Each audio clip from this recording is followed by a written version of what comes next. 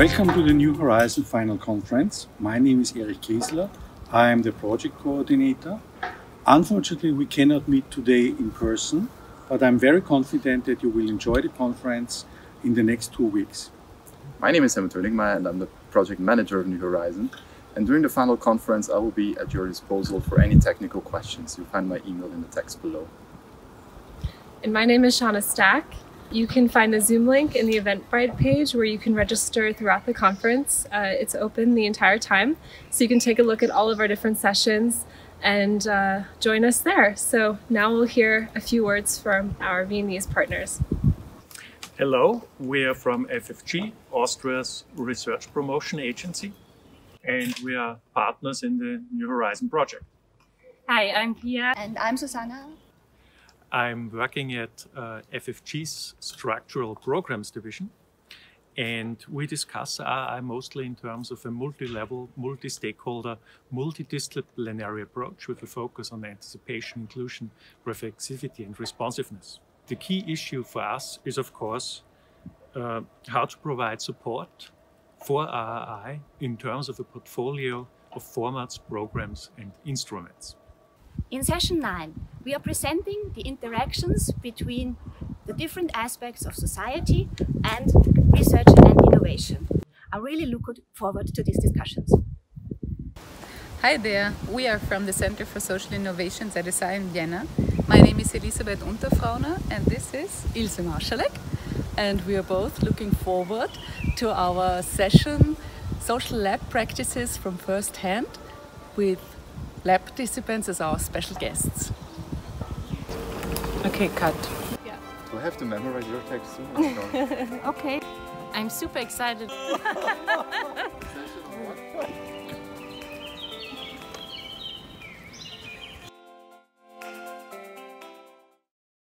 Good morning, everyone. I hope I'm visible to all of you. Welcome to this final conference of the NewHoRRIzon project, which was funded by the EC and which is coming to a close after 4 years of hard work. And thank you so much for joining us online, and I hope you'll be able to join our other sessions in the next 2 weeks too. And with you, I mean over 500 registries coming from so many different places, you as NewHoRRIzon participants, you as social lab participants, you as partner in fellow RRI projects, you as an expert in one of the many RRI aspects, and you as stakeholder trying to implement responsibility. So welcome very much to all of you. And of course, we would have loved to being in Vienna right now, but I suppose the online version will work perfectly as well. So my name is Ingeborg Meijer. I'm a senior researcher at CIDO-TS, Center for Science and Technology Studies in Leiden, the Netherlands, and I'm a participant in Work Package 6 in the Societal Readiness Thinking Tool. And I will be your moderator this morning's session. And with this, I would like to hand over to Franz Fischler, who will give the formal opening address of the NewHoRRIzon Final Conference. And Franz Fischler is the President of the Board of Trustees of the Austrian Institute of Advanced Studies. And this institute was the coordinator, or is the coordinator, of this NewHoRRIzon endeavor in the last 4 years. Franz, the floor is yours. Well, thank you very much. Dear ladies and gentlemen, welcome to the final conference of the 2020 NewHoRRIzon project. For well-known reasons, unfortunately, we cannot meet in person, but I'm sure that also under these special circumstances, the conference will be a great success. I'm delighted that so many participants have signed in and participate today in the coming days in the various events which are offered by the organizers. Exchange of knowledge, new learnings, the comparison of different standpoints, enlightening lectures are at the core of this event organized by the IHS and its partners. It is a real honor for us, the IHS, to be the host of this final conference.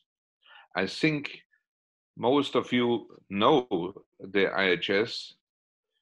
It is a more than 50 years old research institute bringing together excellent economic, sociological, and politological researchers dealing with scientific issues at the edge between science and society. And this is exactly also the purpose of your conference. As it is mentioned in the invitation letter, the conference is about informing the attendees what the achievements and the lessons learned are in the 2020 project NewHoRRIzon. In addition, you will have plenty of networking opportunities to strengthen your contacts to the European and global research and innovation community around RRI. So, your activities are crucial for implementing the Innovation Union, one of the European Union's flagship initiatives. Therefore, I wish you all a successful conference and great benefits from your participation. Thank you.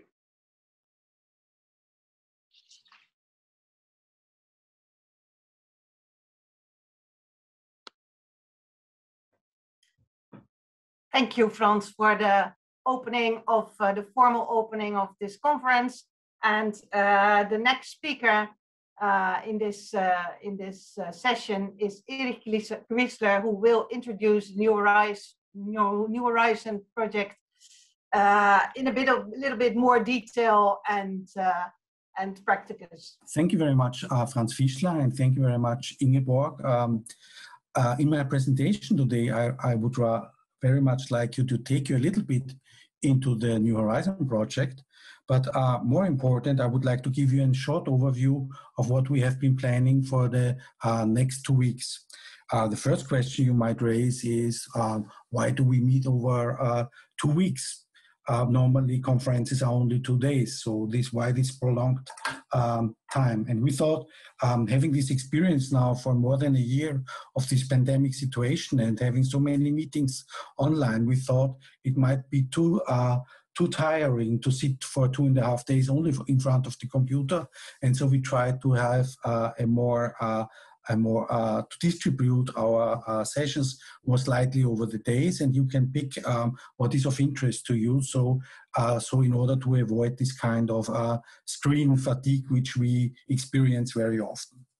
So let me first take you now to the NewHoRRIzon objectives, which were also important for us to plan this program.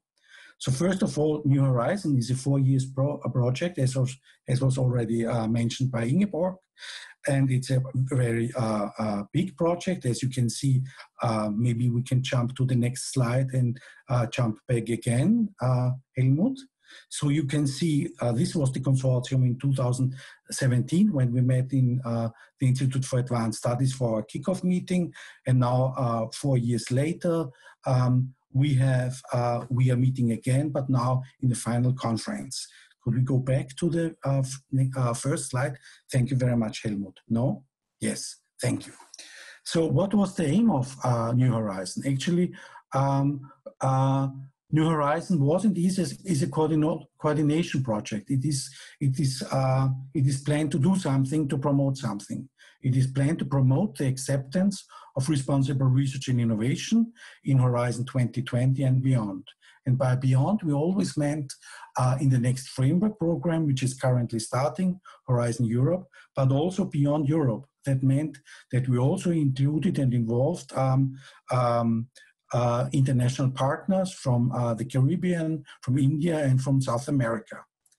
The aim of the project was to co-create, together with stakeholders, tailor-made actions and activities within each section of Horizon 2020. And I will come to that later. We wanted to stimulate learning across sections about how to promote acceptance of responsible research and innovation. We wanted to provide a global perspective of RRI and disseminate the information beyond the European Union. We wanted to develop and co-create a societal readiness level for responsible for research and innovation, which then turned into the societal readiness thinking tool, which Ingeborg Meyer and Nils Milgaard and others will also present in one session of this conference.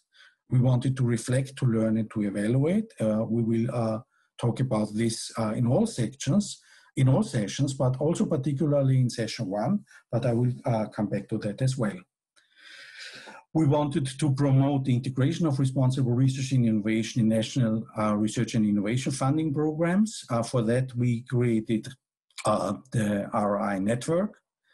And we wanted to disseminate best practices to promote the acceptance of RRI across Horizon 2020 and generate long-term effects. And this is what this whole conference is about, to inform you, to discuss the results of our project of New Horizon and try to hand over this legacy to other projects and to you to make meaningful things which what we have experienced and found out. Can we jump to the next and the next? So what was our approach? Our approach was basically to work with social labs. So the social labs were at the core of New Horizon. The social labs build on a tradition of participatory and community-based action research. So they are totally in line with the concept of responsible research and innovation, which means to integrate and try to integrate stakeholders in co-creating stuff.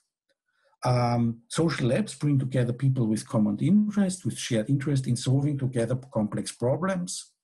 In our case, this was how to integrate responsible research and innovation in research organizations, in different stakeholders of Horizon 2020.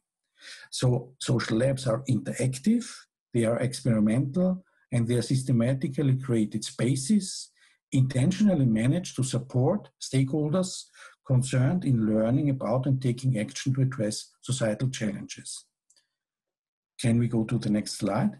So in our social lab, we had the main activity in the social lab was to diagnose a problem, to find to identify the right stakeholders which are interested in and are necessary in order to solve this problem, to bring them together in a series of workshops to talk about the problem, to develop pilot activities which address the problem, to experiment with these pilot activities, to adjust the pilot activities, and in this way to change their practice.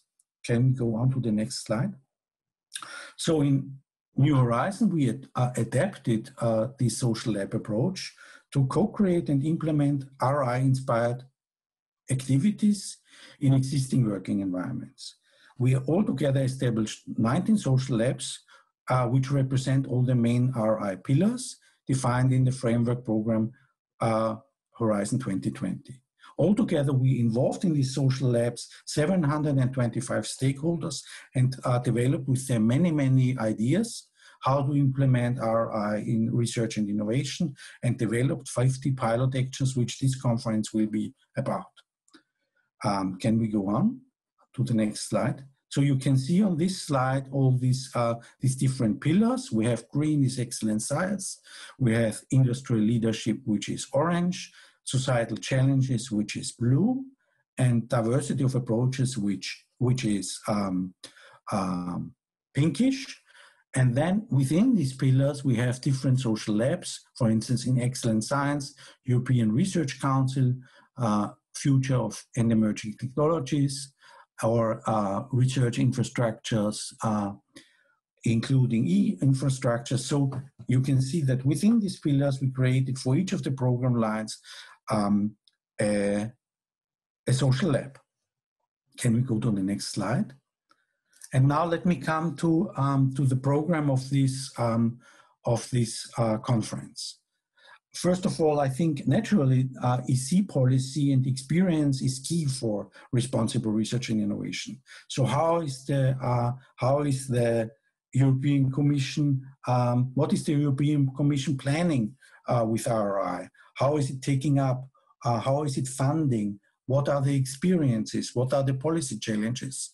And we are very happy that we have Lyndon Ferrer from DG Research and Innovation from the European Commission as this afternoon as our keynote speaker. The moderation will be by Vincent Block, and he will address all these issues.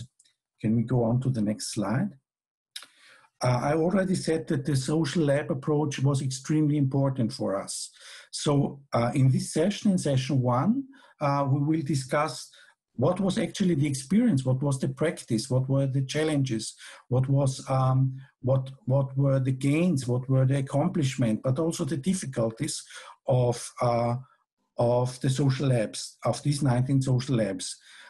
Actually, within the New Horizon project, we had a particular work package which was coordinated by ZSI in Austria, which was dedicated to cross-sectional learning.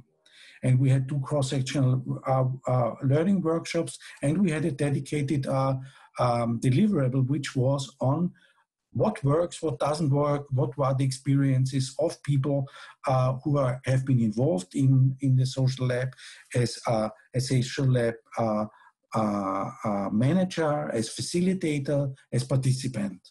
So this will be the topic of session 1. Can we continue in session 2? We saw that many pilot actions naturally were also dealing with the question of how to engage the public. So, for instance, in the social lab diversity of approaches, there was a pilot action called Tips and Tricks of RRI, or in the social lab Marie Curie, the social lab participants developed a scheme how to involve the public. So the question of how to involve the public was key in many of our pilot actions, and this session will deal with this question: how to engage the public in co-creation and into research practice. Can we go on to session 3? Again, many pilot actions also address the question of sustainability, of decarbonization, of Green Deal. So in this, you can see here pictures of pilot actions which dealt with renewable energy, with the problem of waste, or with green innovation in general. So this session is about how to combine RRI and to talk about the relationship between sustainability transitions and RRI. In the next session, which we actually don't call a session, we will take you to our 50 pilot activities, and we try to do that by getting you into a museum or an exhibition. But then you can ask yourself, how can we get into an exhibition if we don't meet and we don't have a physical space to go there? And therefore, we created a virtual exhibition, which we will send you the link of in the next days. And we will send you also a booklet which shows you, gives you an overview on all the pilot actions and also gives you details about the pilot actions. So together we will explore this museum, this exhibition, and you can see already the link to the booklet in the comments. So after this pilot exhibition, and an important goal of us was always also to network and to connect with existing and other RRI projects, and therefore we invited other RRI projects still running to a virtual poster session. So we are going to meet in this session and look at other projects and discuss other projects so that we can learn from another, not only about New Horizon, but also from about 10 other RRI projects which are still up and running. Can we move on to the next? Yeah. In session 4, an important question, responsible research and innovation, is also always the question of how to monitor and how to measure the impact of RRI. In this session, we are going to discuss this issue. Next slide, please. In session 5, finance, responsibility, impact, are the opposites meeting. We are going to discuss the impact and the uptake of RRI in industry and business. Next slide, please. In session 6, we are going to reflect on the philosophy of RRI, and we pose ourselves the rather provocative and also serious question: why could we, the RRI, responsibility, SDS, philosophy of technology community, not prevent post-truth to happen? We will also ask in this session whether a universalist aspiration of RRI is grounded. So we are taking a more reflective stance and ask ourselves about the foundations of responsible research and innovation in this setting. And Merve Joholmas will give a keynote address, and we have a panel of Jack Stilgo, Mrs. Van Berg, and Eric Fischer. In session 7, we are also talking about the philosophy of responsible research and innovation. Ask ourselves the questions: what are positive aspects and limits of responsible research and innovation, and the 3 O's for the future of ethics in Horizon Europe? What is the role of democratic theory for the uptake of ethical stances in research and innovation? And what is the relation between hard and soft ethics for the responsibilization of research and innovation? So our speakers will address these questions in session 7. Can we go on? In session 8, we are going to take up the question of interdisciplinarity. And interdisciplinarity was also a topic in many pilot activities: how to do it, how to support it, and so on. So in this question, we ask ourselves, in this session, we ask ourselves the question: how can RRI work as an integrated approach to promote a better science, technology, and innovation across different disciplines that can meet the grand challenges of society? In session 8, we are taking again a broader perspective and taking a perspective which looks at the future in different lengths. We had in the SWOF's pilot action, in the SWOF Social Lab, one pilot action was called The Future of Science and Society, and was a question mark, more or less. And there, participants of the pilot action developed 4 scenarios about the future of the political context and the future of responsible research and innovation. We also will have a paper there, The Times They Are Changing, which is looking at the future of responsible research and innovation in the context of Horizon Europe. And the same theme is also taken up by a lecture on Horizon Europe and the place of RRI therein, but more from a research funding perspective. In session 10, we are taking up the important question of institutional change and RRI, the importance of institutional change of RRI, and we are going to have different presentations on that. One of them will be an hands-on experience on what it means to try to change a university from our colleagues from the University of Novi Sad. Then we are going to have a more theoretical paper from Ellen-Marie Forsberg on RRI and institutional change, perspectives from the RRI practice project. We will also have a paper on RRI and the learning organization. So how does RRI work when we have to do with a very specific kind of organization, a learning organization? And then we are going to have a presentation on what our experience in the NewHoRRIzon project was with institutional change with particular research funding organizations. In session 11, we are talking about We will talk about research funding organizations and what they can do to make to integrate RRI in their funding and in their funding groups. And in session 12, we will present the societal readiness thinking tool. We will talk about the concept, its development, and its uptake, which is currently rather heavy. Yeah, and in the final roundtable, we are going to talk about what we learned from the conference, and we look into the future. So I hope that you will enjoy this conference over the next 2 weeks. Thank you very much. Thank you very much, Erich, for this concise summary of all that NewHoRRIzon is about and all that this conference is about. Before we go on, just one practical issue. Anyone who has a question, please use the chat. The organizers will follow up on that and bring it to my attention if I cannot follow it. But this is for the moment the main way of communication.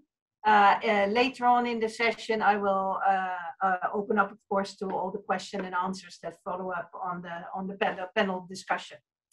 But before we start with that panel on the social labs and the pilot activities, we would like to engage our audience a bit and get to know them a little better and make it a bit less anonymous. I see we've hit almost 100 participants right now, and we would like to hear a bit from you.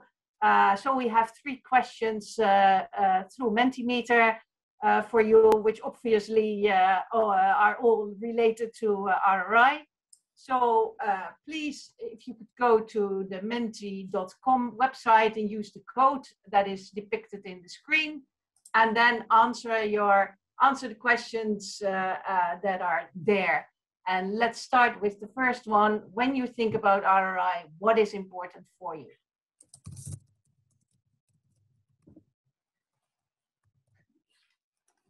And then it will up to me to analyze what is coming out of that in a very quick way. So let me see what you bring to the table.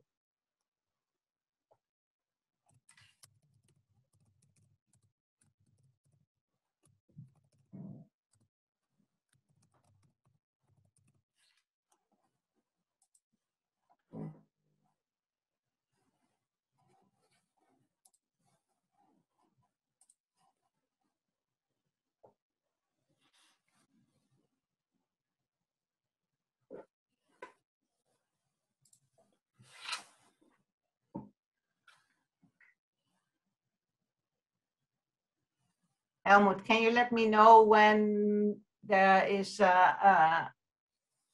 when everyone has answered the question? It's constantly changing, but I think that engagement is still on top. Engagement and inclusion, still there?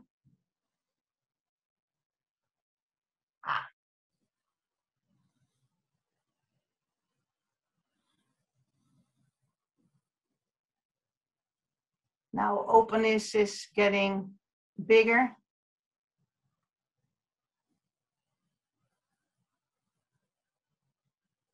So it is about engagement. Huh? That is the main factor that connects all theories and practices on RRI. Openness, inclusion, engagement,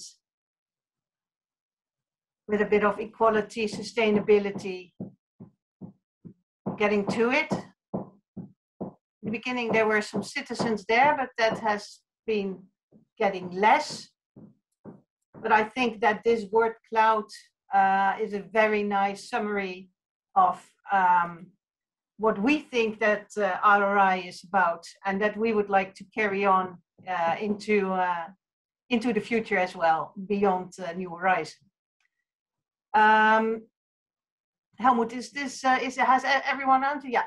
So now the next one that we would like to know, of course, in an engaging situation is to know from you which kind of organization you are from.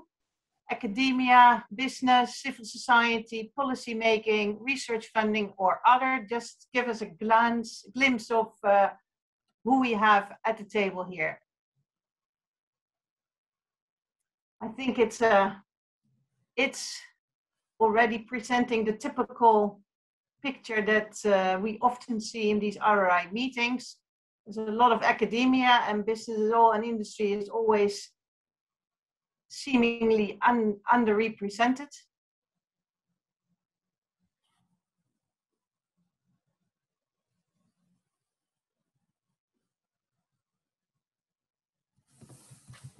So it's growing and growing.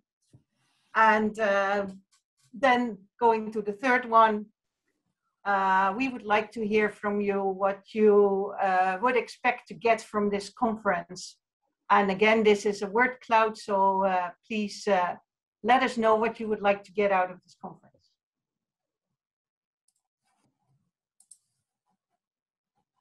Which is not an easy question by itself, I must admit.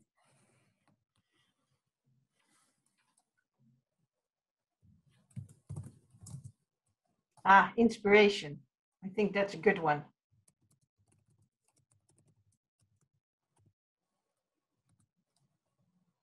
Lessons learned and inspiration. I think that is exactly what we hope to bring in the next 2 weeks. Of course, knowledge as well, but lessons learned. And the networking would have been great, of course, to do that live in Vienna, but we have to find, I think with the RRI exhibition, NewHoRRIzon has found ways to make that, to organize it in an online way as well. So it's inspiration and knowledge and networking that that you hope to get from this conference, and I think that is exactly what we would like to bring to you. Still coming up, Helmut, or is this our final picture from the last question? I think so. We're getting to the end, yeah. Yes, thank you. Thanks a lot. Thanks a lot for sharing the screen. Inspiration, and that is exactly, I think, how we started 4 years ago, and we now would like to go back a bit in time and show you in a time capsule what we thought, what we would achieve in NewHoRRIzon, what we wanted to achieve in NewHoRRIzon 4 years ago, and then we'll pick up on what has actually come to life. So please, the video, Helmut.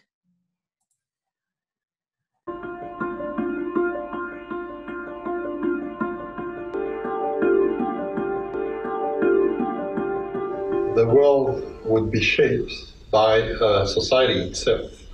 It means that we are nearing fantastic things in terms of science and technology, and research and innovation now can produce things that are fantastic. The only thing is that it has to be along the lines of what society wants. If we produce things that are seemingly fantastic but unsustainable for us or for our children, that's not a good thing. So we have to make sure that what we produce through research and innovation is indeed what society is expecting, you know. If we feel that we will take care of each other, so it's more like that we are not only responsible for ourselves, but we are responsible for the broader community and even in the global level. So I think that it's the most important issue in RRI is that it goes beyond regulations and legal issues. So it's more like the attitude of caring and sharing. Work for and with the society. So science is not detached in the so-called ivory tower, but you include stakeholders and work with them, co-create knowledge, and that's the very important thing about RRI. What I would really appreciate as outcome of this whole project is that we develop strategies and narratives how to engage really in responsible innovation, how it can be part of the mainstream and contribute to this transition?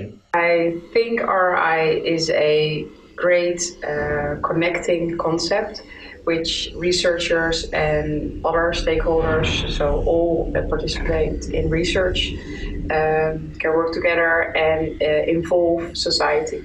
So I would really like if this will work in the future, that society sees the importance of research, is actually supporting research, and also feels the benefits of research. So for me, that's the most important thing, that why RRI could exist, and I hope why it's going to be pursued.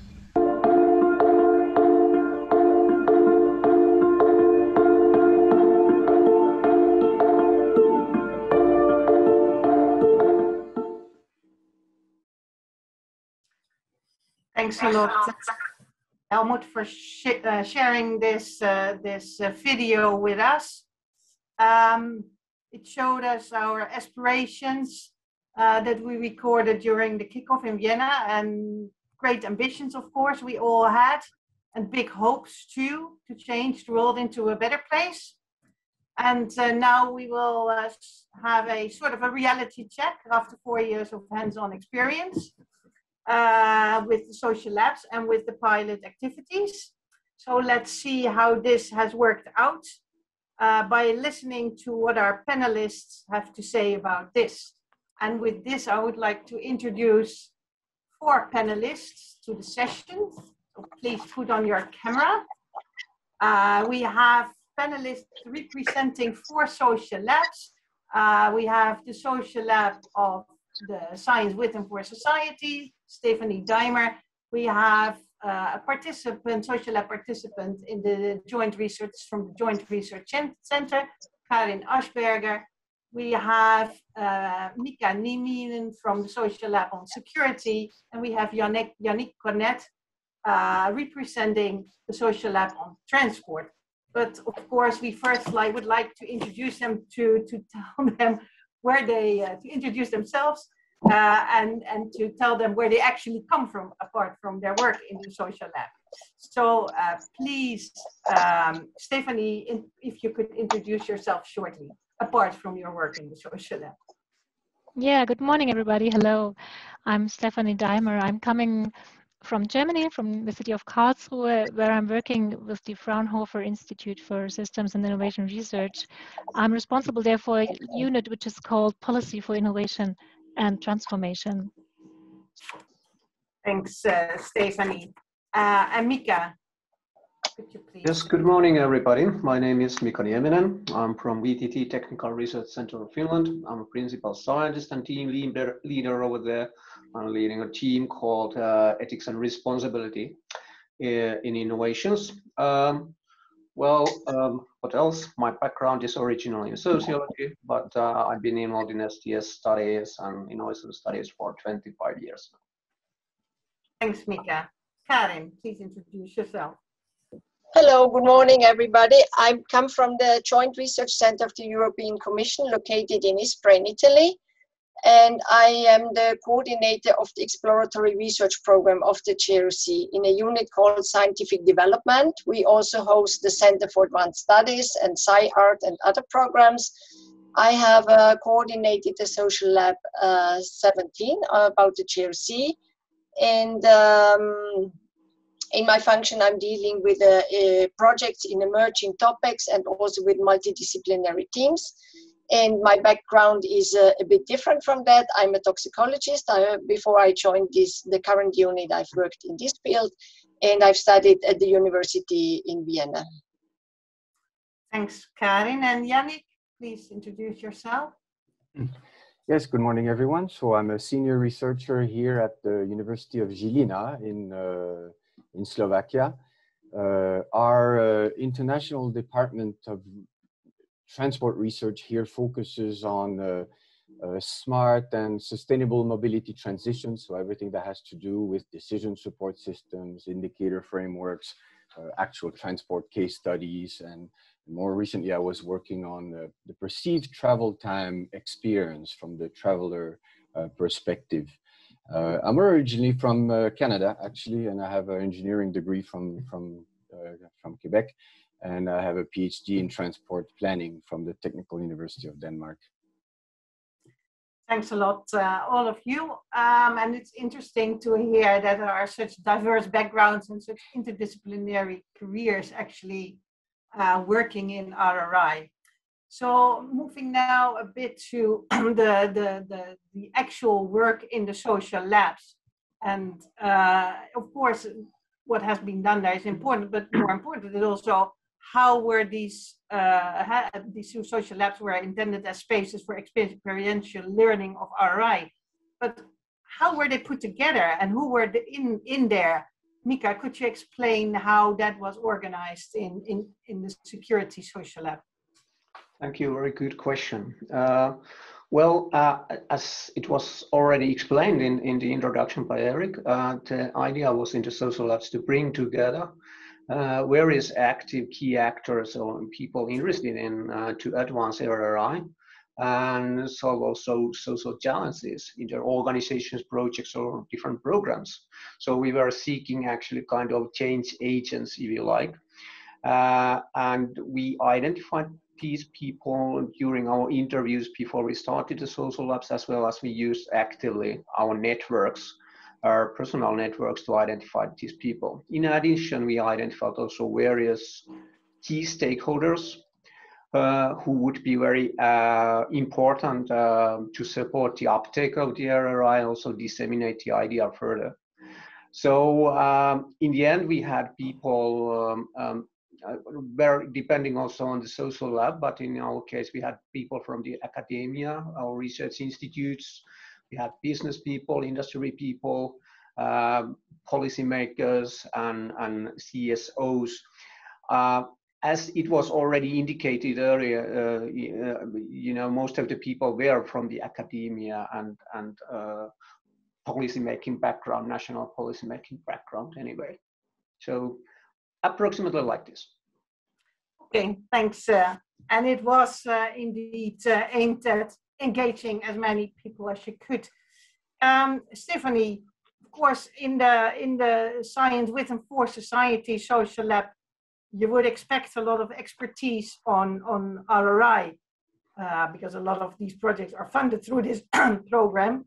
Was that actually the case in your social lab?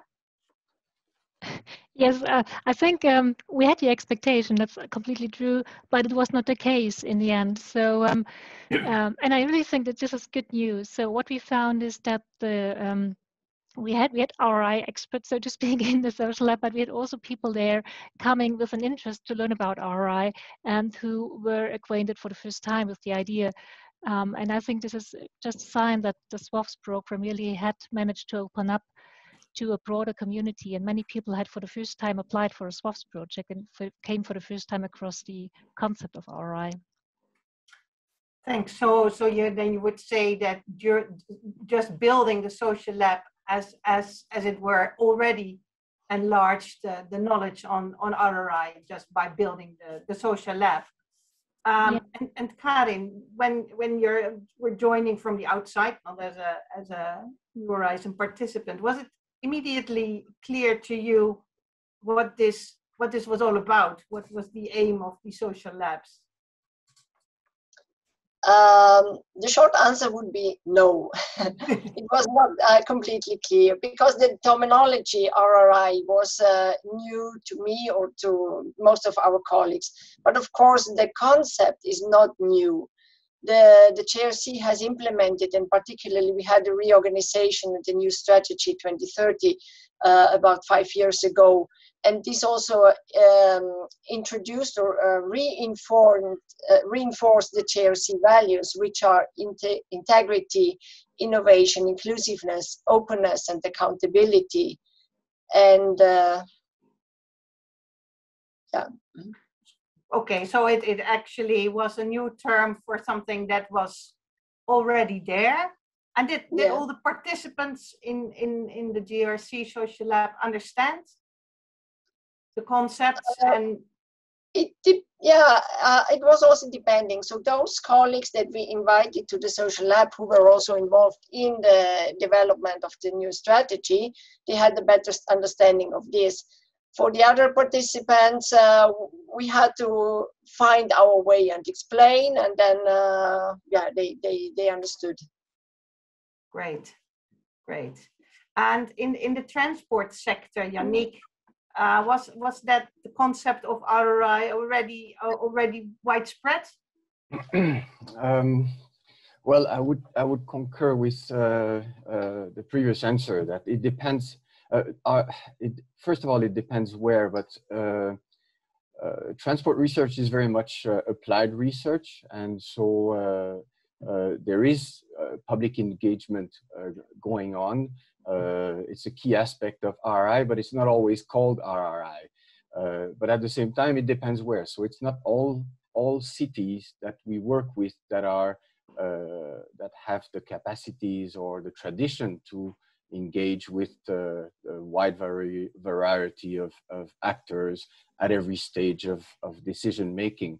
If I just give a quick few examples, I like to use Copenhagen. It has a very strong bottom-up democratic tradition where any street redesign would be co-designed with citizens at the neighborhood level, and the city has implemented formal and physical living labs, called the Copenhagen Solutions Lab, for example, where academia and city planners and citizens and industries put together. But in other places, it's not always like that, and it depends also of which stakeholders we're talking about. So very quickly in Slovakia, perhaps due to a lingering communist tradition, there's very little experience in deep consultation with citizens and stakeholders, and that was one of the reasons for having a mobility lab here in Žilina. But even in the UK, in Oxford, I did a research once on a roundabout renewal there, and not every stakeholder was involved at the same level. Some like public transport operators tend to be involved at a partnership level, if we use Arnstein's ladder of degree of power, while all the cyclist group were merely informed. So it's very interesting topic, actually. So if I summarize this, you would say that it is more depending on the local culture and context that defines how well this RRI concepts are taken up already or not, and it's not necessarily dependent on the type of stakeholder. And is there any way that the transport sector includes responsibility as a broader concept in its vocabulary, a bit like the GRC with other terms? That's a difficult question. I mean, if we look at the NewHoRRIzon Europe calls, research calls, responsibility and responsible research and innovation is mentioned in the cluster 5 text, but it seems, I wouldn't call it an afterthought, but let's say that citizen engagement is not entirely woven in the whole call. There's some specific projects focusing on fostering a just transition or strengthening social sciences, but it's a bit like it's a bit like CSR in a company, corporate social responsibility. Yes. You make it a small department that just does that, or if you actually live and implement CSR within the whole company, it's a different approach. And I would say currently it's more like a niche area. Just an example, connected and automated mobility in the NewHoRRIzon calls is mentioned 208 times. That's an actual solution, while citizen engagement is mentioned 7 times, and citizens is mentioned about 90 times, just to give an idea of what's going on. So the research from the commission level is very much more technology focused and techno-fix kind of oriented rather than bottom-up engagement, let's just say, if I can draw the line like this. That's really very interesting, because they are, of course, the conceptual fathers of this RRI policy making. Mika, how was that in the security, this vocabulary on responsibility in the security sector. Was that any different than Yannick explained? Any other insights? Well, the overview by the colleague sounds very familiar to me as well. So I could say that, or to put it shortly, that RRI as a concept, RRI concept, was not well known over there. You can find it in different documents, for instance, in H2020, but when you are talking to people, when we interview people, this wasn't actually that well known. So but there was awareness of responsibility, different dimensions of responsibility over there, very much actually. But it was understood a little bit differently, not in terms of RRI as such, but for instance, in terms of fundamental rights. So when we are talking about the sector of security, there is a kind of high awareness of issues like privacy or data protection, issues like that, which have a strong ethical perspective, of course. And there was also some limited awareness of such issues like ethics. Okay, we are talking about research ethics mostly, but also open science and innovation as well. So they were kind of seen useful issues, and that was a kind of very important aspect as well, that the innovators saw it a kind of useful for them, what they're actually doing over there. So, actually, if I would put it in a nutshell, I would say that it was more seen as kind of risk management and following legislation, for instance, than actually kind of, acting responsibly in a world, or actually, maybe I would say it in that way, that security as such is a responsible act in a society. These people see it that way.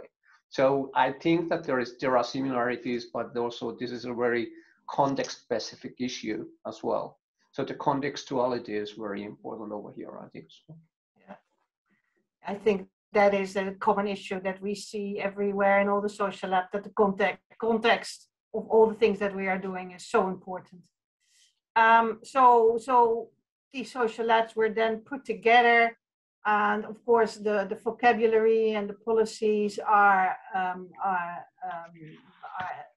important to realize that it is not always obvious to everyone. But did it take long for your social lab to find the common ground, Stephanie? And if yes, what helped to find the common ground? And if not, what was the barrier there? Could you elaborate a bit on that? Yes. When we started the social lab work in 2018, the plans for Horizon Europe for the next framework program were already quite advanced, and it was quite clear that a program like Science Within Full Society would no longer be a part of the framework program. There was a clear perspective that this would be dissolved, and also the unit dealing in the European Commission dealing with Science Within Full Society was dissolved at that time.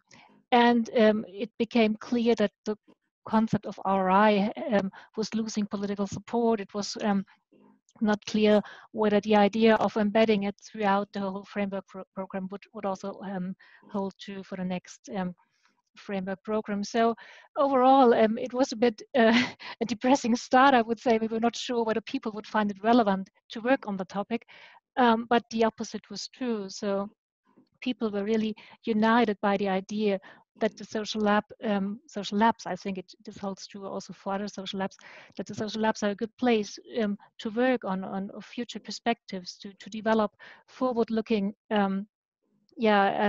ideas and approaches, how to embed RRI in the future, in the framework program and throughout the framework program, and how to work with the ideas of the concept further on. So this common ground, not to be pessimistic, but make a contribution to how it can be in the future, was clearly there.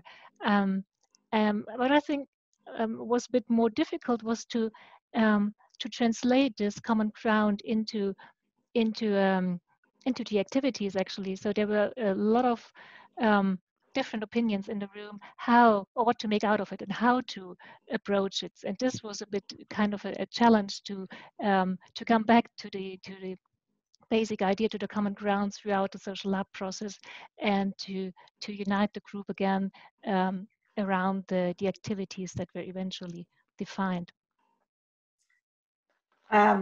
Thanks, Stephanie. So putting RRI in practice is even if you have common ground, is not so easy. Is that something that you recognize, Yannick and Karin, from your social lab?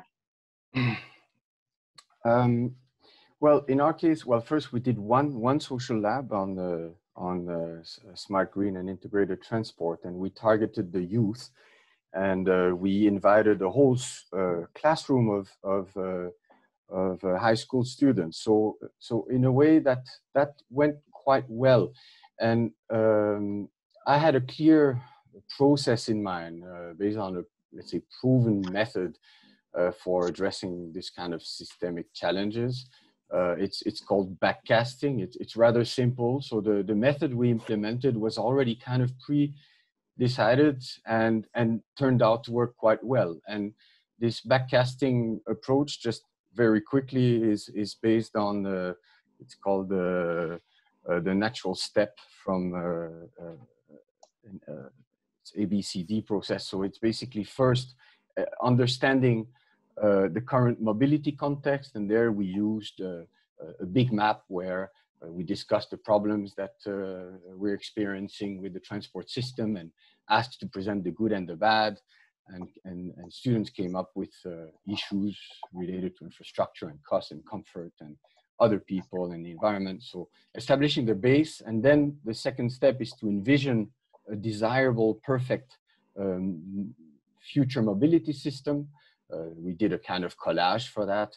And the third step was to then propose and vote on actual policies that could act as stepping stones towards that vision. So hence the backcasting. It's not a forecasting approach, it's backcasting from a desirable vision.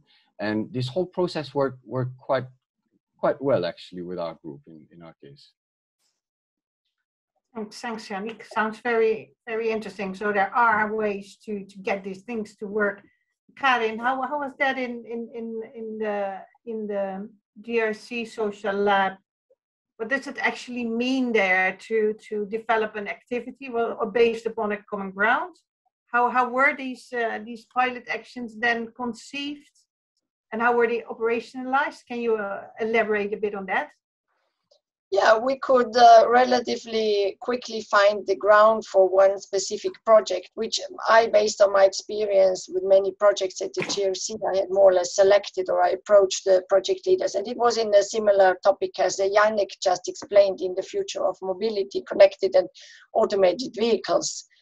And I think it was good because on the one hand, we had, as I said before, through this new strategy, there was an initiative and an encouragement in the citizen engagement. We also have a group dealing with citizen engagement and deliberative democracy, which supported us in this.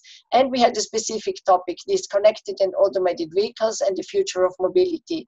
And within this project, we had a lot of interested and also engaged colleagues and motivated colleagues. And we kicked off a few of initiatives in this. So we organized an inception workshop to attract the attention and the interest of GRC staff. We had several focus groups, first within our own colleagues, but then also with external participants. And this is something that continued also beyond the social lab and is ongoing in the specific unit that is dealing with the transport. And then we launched a Europarameter consultation, and also launched a living lab for future mobility solutions at the GRC. And I would not say that this is because we participated in the social lab, but the social lab, or our collaboration with the NewHoRRIzon project leaders, they gave a lot of input. And I think the Europarameter actually was an initiative or an idea that came from our participation. The others were already starting, but of course it was a good input that we received. What helped us was a strong interest and the involvement and engagement of the participants, also because this was kicked off in the reorganization with this group on citizen engagement and deliberative democracy. So we could combine the research and these other parts, the citizen engagement part. What was a barrier was that it's always a bit like, okay, it's nice to do. It's the institutional work usually then leaves very little space for this. So it takes over then, and once the project is running, many colleagues have to go back to other tasks. And of course, a big barrier was also the lockdown, because we could not continue some of the initiatives, or in a different way, like the focus groups that we then had to organize online instead of interacting personally with the colleagues or with the other participants. Thanks, Karin. Yeah, that's for sure. We didn't mention it so much, only that we have to have this online, but of course the impediments due to the COVID pandemic have been huge. Although I suppose they also will give new chances to pursue now. And as I hear it, there was already fertile ground that you could build upon to create these pilot activities. And also it is the trouble that we always see with the project-based work. As soon as the funding stops, everybody goes back to normal. And that is exactly why this issue of transformative change and sustainable transformation is so important, and is at the same time so difficult to achieve, of course. Just following up with Stephanie and Mika, how was that in terms of pilot activities in your social lab? Do you start, Stephanie? Or? I can do that, Mika. Okay. Yes, we defined 3 activities and followed up 3 activities, quite diverse, I would say. The first one was one on developing a tool that could help beneficiaries of Horizon 2020, for example, of other programs, to follow up their project and their research, in terms of what kind of impacts they could create, they want to create, they might create. So, it's sort of a reflection tool that could help them to really, look at the impact side of their project. That was one activity. The other one was a transfer of knowledge pilot action that was in the field of science education. So science education actually is a huge part of SWOFs, if you look at it in terms of number of projects or funding, and a lot of has been developed there, and there is the area of science education for the youngest, so in the kindergarten or primary school age. And this is really interesting how concepts now turn up, that try to integrate the ideas of responsibility in the education of that age group, and the pilot was about that. And the third one was a pilot about the future of science and society. And Erich mentioned that in his initial presentation, we put a question mark between science and society, because we said the future is open. What would happen now in that relationship, and how it will be, it will be shaped, and what kind of actions will shape this relationship. And this was an awareness raising pilot, basically. So we did a couple of activities to raise primarily political awareness for the issue and also for the relevance of the topic. Mika? Yeah, thank you. Maybe I'll comment on a general level a little bit, these social labs and the challenges first. I think that what was mentioned over there, that there already, I think you mentioned it, Ingeborg, but that there should be a kind of genuine motivation in the organization to uptake the RRI, to pay attention to these aspects as well. It should be embedded somehow over there, the motivation. And there should be also support preferably by the leadership of the organization as well. So it goes more smoothly forward, I would say, if there is support and the motivation is already over there. And so we come over there and we start to solve real challenges they have over there on how they could implement these issues in their organization. So I think these were the most successful cases in our case, and it needed, like I said, a lot of tailor making as well in this specific context. So we needed to kind of translate these concepts, these conceptualizations we are actually using, the language of RRI into their language, what they think, what is relevant for them, and how they are talking about those issues. So there was a kind of translation act, I think, as well. So we had actually 4 different pilots in our case, but maybe I'll give you two examples which I think are really good ones. So the first one is we made an ethical framework for AI-related R&D funding goals in a regional council here in Tampere, where I'm at the moment in Finland.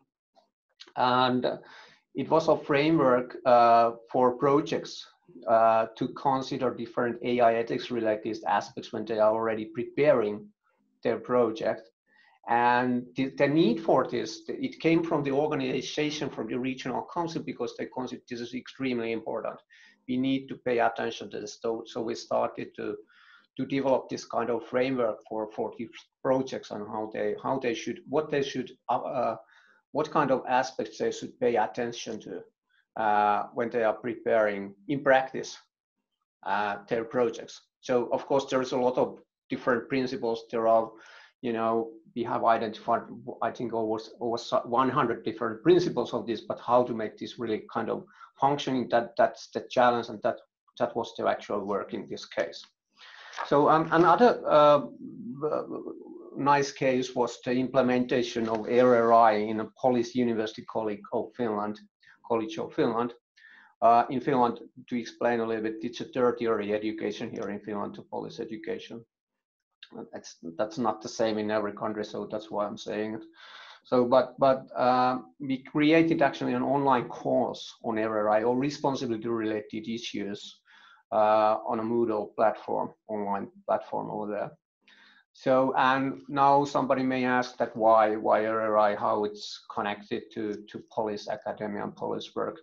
So actually, there's a lot of preventative police work, and in various situations they are doing actually community development as well, where they have to pay attention to different aspects of responsibility over there. And their development projects, like any development project we are running over here, and they have to do that background studies and everything like that, taking to engage people, community people over there, take into account different values. So it's a preventative work for preventing kind of, let's say, circumstances to develop which support a kind of criminal activity or unrest or whatever you might call it. So and it's very important for them actually, and they identified this need themselves. So we try to develop this with them. This kind of examples, for instance. Thanks, Mika. I think this is that you raise another important issue that at least we hear a lot as well, and that is the translation and the language of RRI, which has to be brought outside of our RRI expert bubble, but to align that with the concepts and the needs of the people that are working with it. But it sounds that there was the commitment of the people in the pilot activities to the pilot activities was great as well. So, or did you really have to convince them to participate in these early stages and do this reflection in an early stage? Mm.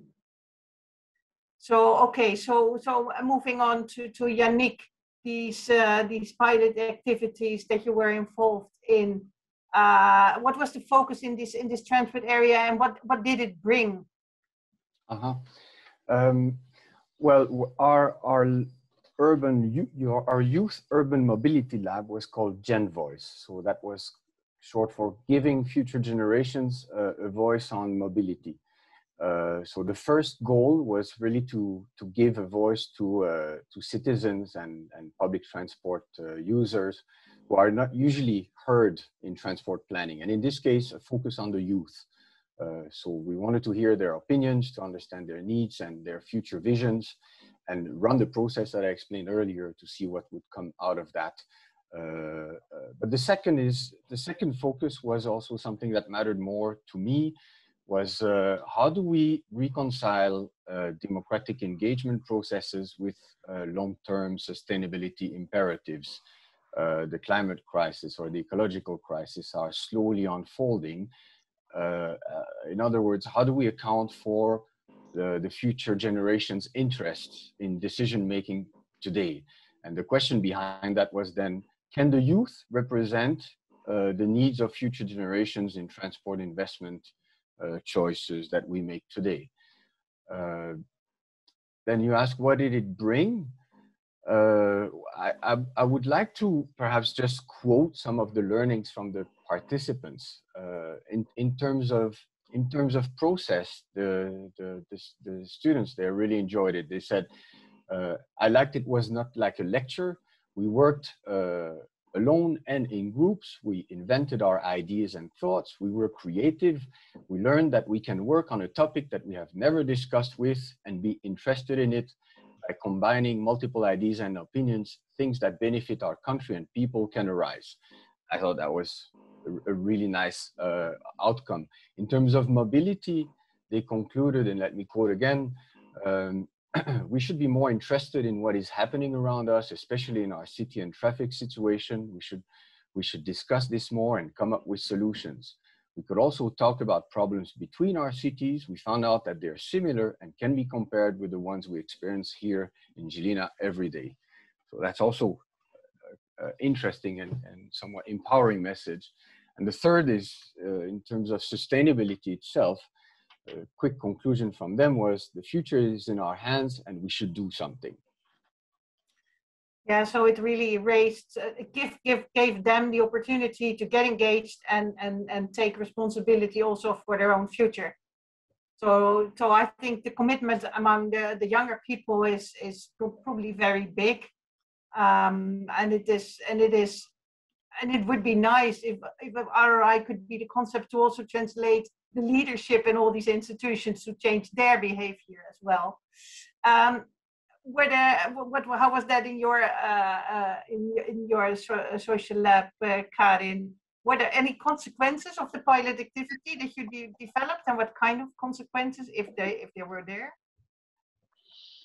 Okay, thank you. Yeah, first of all, I want to confirm many of the experiences that Yannick just explained or reported, because we had our social lab in the same area of the transport, the future of transport or mobility. As a consequences, yes, the citizen engagement has become an important part of the unit that was leading this project, to find innovative mobility solutions and opportunities to improve the governance on key mobility issues in the EU. They have carried out, following our kickoff, several focus groups across the EU and non-EU. But in parallel to this leading unit, or the unit leading this project, there are other activities ongoing. So it's not exclusively this one unit, it's just that they participated in our social lab. In this particular unit, which was more involved in our social lab, they also sparked the Living Labs initiative, including a future mobility solutions lab, which entails the involvement of all relevant stakeholders in the research activities, like the private sector, the public sector, public authorities, academia, and the citizens. And there are also 3 projects related to mobility are currently running, which is a social ride sharing application, an electric robotized vehicle platform for both transport of people and of goods, and an automated droid of last mile delivery of goods and food. So this is currently ongoing, in not necessarily as a consequence, but maybe supported by our activities. We had also the results of our engagement contributed to a flagship report about the future of road transport, which is then also giving input to the policy DGs. And as a consequence, or as a conclusion of our activities in the social lab, we prepared a RRI toolkit for our JRC colleagues, in which we share our experiences and also provide guidance to other colleagues and we are also available to share personally our experiences, so we give contexts to others.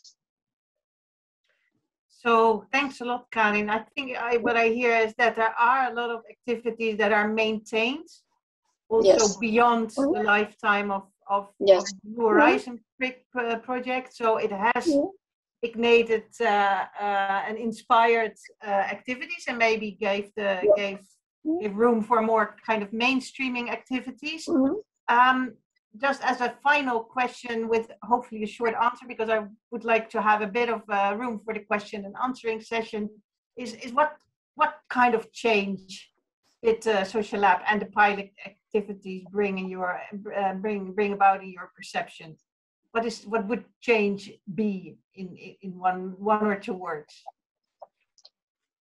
Should I continue now? Yeah, it's the openness to other sources of information, the inclusiveness of the citizens' perspectives, to give it also more meaning to the research, because the research should be, particularly now at the JRC, for us at the JRC, where we're providing the scientific and technical input to the policy DGs, and we need to involve the people.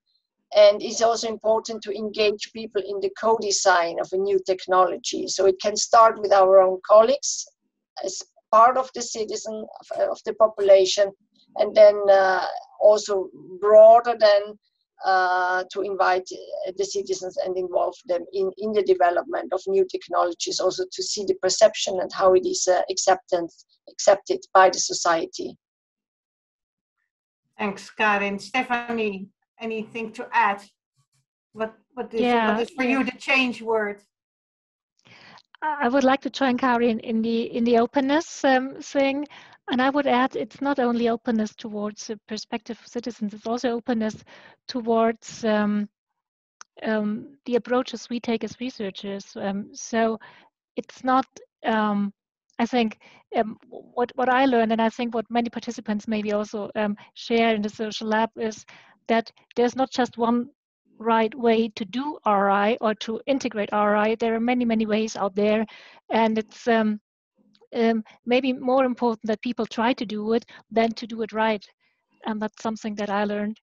And just to add, I also think in terms of awareness raising, we had some successes. Thanks. Mika? Well, it's easy to agree with the others as well. I had a couple of points. I already said that there's a lot of translation and tailor making is needed. That is one point. So, and as Stephanie said, there is no one size fits all policy of RRI.